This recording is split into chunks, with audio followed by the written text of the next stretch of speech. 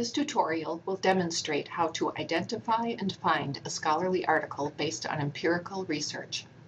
First, let's discuss what we mean by empirical research.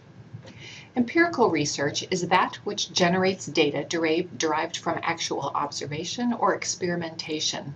This could be a lab experiment, for example, or it could be the results of pre- and post-tests of research participants exposed to political advertising. Or it could be the observation of nonverbal behaviors of college students in specific situations. Articles that report on empirical research share some common elements. Once you can identify these common elements, you will be able to determine if a journal article is empirical research or not. Keep in mind that articles may vary somewhat in format and terminology. Let's look at the components of an empirical research article. Authors will be named, and information on their institutional affiliations and credentials will be included. An abstract. At the beginning of the article is a brief summary describing the article and the research study. An introduction or a literature review. The article will include a statement of the hypothesis and an examination of existing research on the topic. Sometimes these sections will be divided into separate sections. The method or methodology. This section is a description of how the research study was conducted, and it is essential in an empirical research article. It will include details on how the study was designed, who participated in the study, what they did, and how outcomes were measured. The results or findings. This section describes the outcomes of the study. Discussion or conclusion. An article may include one or both of these sections. Here, the results and implications of the study are interpreted and discussed. Areas for further research may also be included.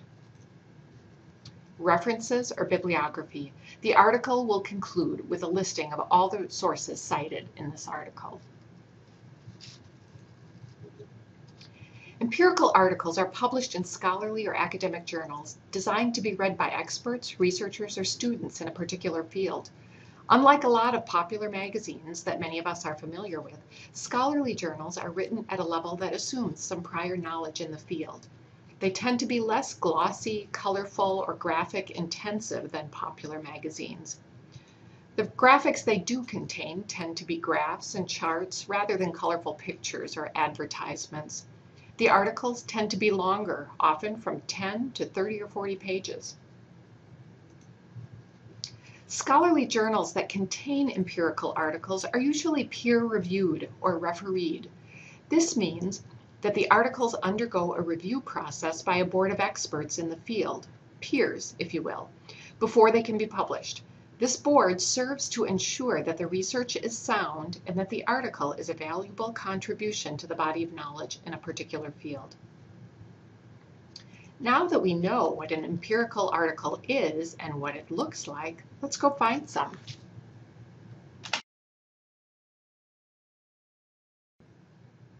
I'm starting from the McIntyre Library homepage. From here, I will click on Databases by Topic to find the databases best suited to finding articles in a particular subject area. Keep in mind that depending on your research interest, there may be several relevant subject areas. For example, if I'm doing research on a question related to political advertising, I may find pertinent information in the communication and journalism databases, or in the marketing databases, the political science databases, or even the psychology databases. Let's look in the communication and journalism databases for this example. Once we get there, we see a list of the databases that are best for searching in the area of communication and journalism. And I could search several of them together by typing my search terms in this search box. So we'll go ahead and type in political advertising and go. Notice that our results come from a wide range of publications. Newspapers, magazines. These may be fine and interesting articles, but they are not empirical studies.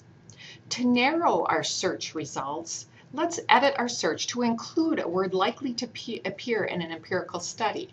So we can use some of the words that we just reviewed as parts of an empirical study article. That might be something like the word study, or findings, or survey, or experiment, or this is the one I usually start with, methodology. We know that empirical articles discuss their methods or methodology, so oftentimes that word is included somewhere in the description of the article. So let's try it again. This time, as we look at our results, we see that more of our results are indicated as being peer-reviewed, which we discussed. There may or may not be full text available. When we see an article that looks interesting to us, we can click on that full text link to open the article. Sometimes it will take a couple of clicks to actually get to the full text article. So we see here it says full text available via another database. Click on that. And it's connecting us to the database that has that article online. And again, I look for that full text link and open it. Okay, and here's our article.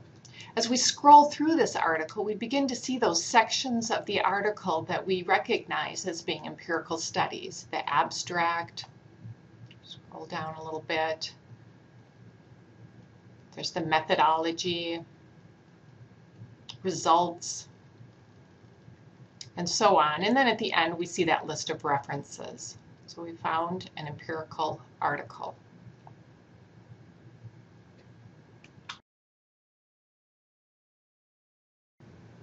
Okay, I'm back at the McIntyre Library homepage. I want to show you one more example of how to find an empirical article.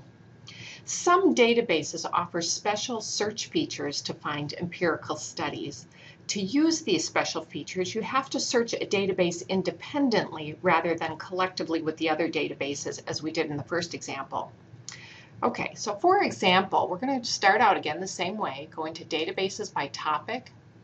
And this time we're going to go into the psychology databases. These are good sources of information for getting information on how and why people behave in certain ways. So we might find some good articles on political advertising here. This time, rather than searching in this box and searching several databases together, we're going to search a single database. PsycInfo is a particularly good one. So I'm going to click right on the title of that database. And it takes me directly to the PsycInfo database. As we look at this screen, we see that it offers myriad ways to refine a search, everything from publication dates to publication types to audiences. If we look under methodology down here, we see that we can limit our search by the type of methodology.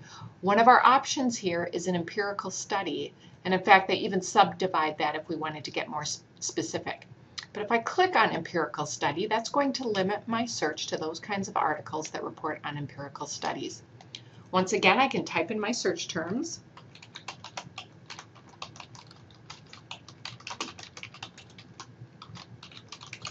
Typing in political advertising again and search. And you'll see again we come up with results, and these are probably going to be pretty focused and pretty likely that they're going to be empirical studies for us. So we look at one of these articles. We see a full text link here. Click on it.